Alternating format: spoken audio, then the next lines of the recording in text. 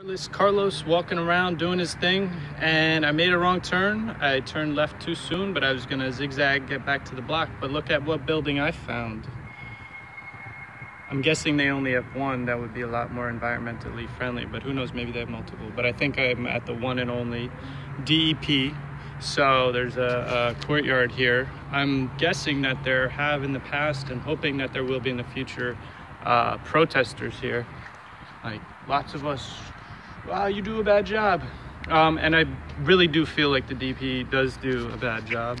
That things have even gotten as far as they have with pipelines, with chopping down forests, like the Sparta Stop the Chop is the people against it.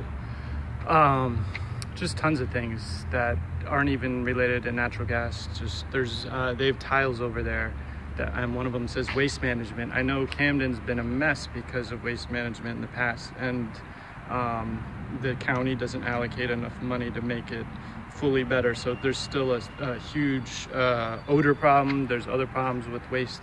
Another tile down there, like they have these things. This is radiation protection.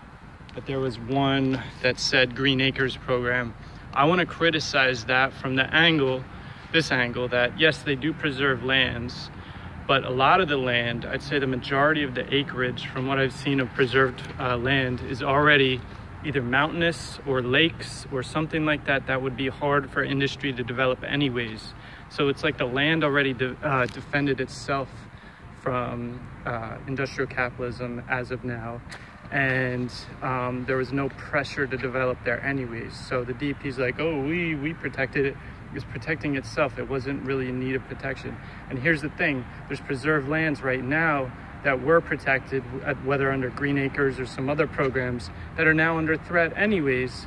So these old ones that are now being removed from being protected, because they're obviously not being protected if they're being violated to do construction in, then how good are these future places? Like once technologies do develop, or industry is looking for places to develop that were too expensive before, but now demand pushes them there, what's going to save the mountains? What's going to save these lakes from being drained? Like what will stop it? And I don't think anything's going to stop it. I think it's going to be us that stops it.